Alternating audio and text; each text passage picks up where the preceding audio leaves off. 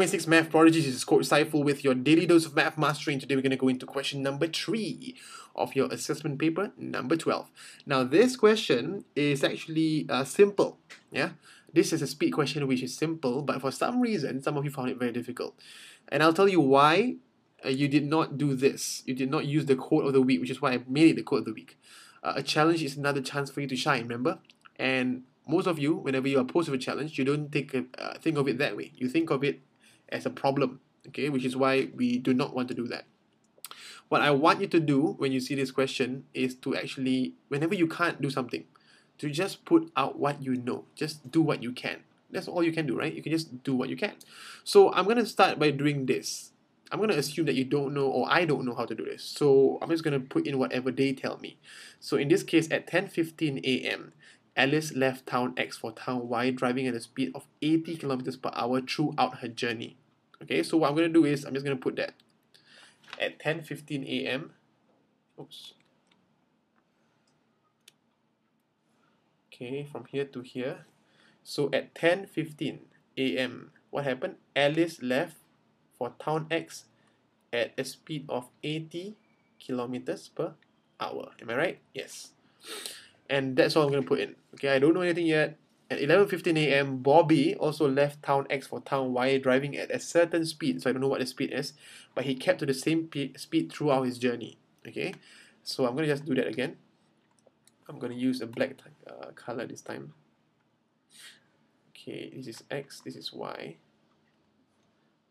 Okay, and this time, what time did he left? He left the place, How time did he left the place? 11:15. He left at 11:15 a.m. and this is Bobby. We don't know what the speed is. Nope, we don't know. And we put a question mark there. Okay, and then we find out later that he kept to the same speed throughout his journey. At 1:15 p.m., both of them passed a petrol station that was 100 kilometers away from town Y, which means that both of them passed a petrol station along the way, not after, but along the way. So I don't know where it is, but I'm just going to put somewhere here. And do I know this distance? No, I don't. But do I know this distance? Yes, I do. 100 meters away from town Y. So 100 kilometers away would look something like that. Am I right? 100 kilometers. Simple. Okay, and then what do? And then I ask myself the question, which is, what was Bobby's driving speed? Now, at this point, it looks totally difficult. Am I right? Not? It looks totally difficult. But what do I know? I know that this is 100 meters away and this is the petrol station. And they both actually reached the place at the same time. And let's take a look at this. Okay. Where is it? We know that Alice left town X for town Y, driving at a speed of 80 km per hour. And at 11:15, Bobby also blah blah blah. What was Bobby's driving speed? So what time did he reach the petrol station? He reached the petrol station at 1:15. 1:15 p.m. Actually, both of them did, right? Where is it? Both of them passed the petrol station. So we don't know what Bobby's speed is, but we can tell something else. We can tell that Alice's time is actually 10:15 to 11:15 and she drove 80 kilometers per hour. And that might give us a clue. Right now, I don't know, but I just think so. So I'm just going to do that. I'm just going to write that down. So between 10:15 and 11:15 is actually 3 hours. Am I right? 11, 12, 1. So 3 hours. And we have the speed. Can we find the distance? Yes, we can. So the distance actually equals to speed times time. 80 times 3, which gives me 240 kilometers. So what do I know now? I know the distance between here and here is 240 kilometers. Now, let me take a look at what I know about Bobby.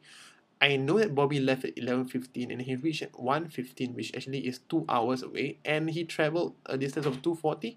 Therefore, the speed taken is actually equals to distance divided by time. So what you will get is 240 divided by 2, which gives me 120 kilometers per hour. Okay, so that's the answer for the first one, which is part A. Very simple, like I said. But again, like I said, if you don't give it a chance, you most probably won't get the answer. So try, okay? Try writing down what you know. Now for part B, it says here, how many minutes earlier did Bobby reach town Y than Alice? So now we know that Bobby's speed is 120. Am I right? And we also know the distance between here and here, between the petrol station and the Y. So what time did Bobby reach petrol station? Oh, listen, they reach town Y. We simply time, we have the distance, we have the speed. How do you find time? Remember your DST table? DST. How do I find time? I take distance divided by speed. So my distance is 100. So for Bobby, divided by your time. What's your time? Your speed, which is 120. Okay, that will give me what? 5/6. 5/6 of an hour. So what is that? That's 50 minutes. In other words, what time will he reach? He will reach at 1:15 plus 50. So 1:15 plus 50 minutes equals to what? 12:05. How about our friend here, Alice? Alice will take how long? For the same distance of 100, she travels at 80. So she will take 1 and 2 over 20 over 80 is what? 2 over 8. So I'm just gonna put this in. 100 divided by 80 is gonna give me 1.25 or 1 1/4 hour. 1 1/4 hour is actually what? 1 hour and 15 minutes. So you take out the time, which is 1:15 plus 1 1/4 hour. So what will you get? You will get wait now, let me think. 1 hour and 15 minutes, right? So therefore you just write down there 1:15. Okay, I already got no space, so sorry about that. Plus 1 1/4 hour equals to 2:30. Am I right or not? Yes, I am right. 2:30. Okay, pause for a while. Okay, I made a mistake here, which is actually 2:05. So therefore, the time taken is 2:30 here for Alice and 2:05 for Bobby, and hence what's the time in between? I need to write the answer lah. I need to write the working. It's simply 2:30 minus 2:05, which gives you, I'm gonna write here, okay, 25 minutes. And that is the answer for this question. If you got that one right, high five to you because you are a math prodigy. Good job.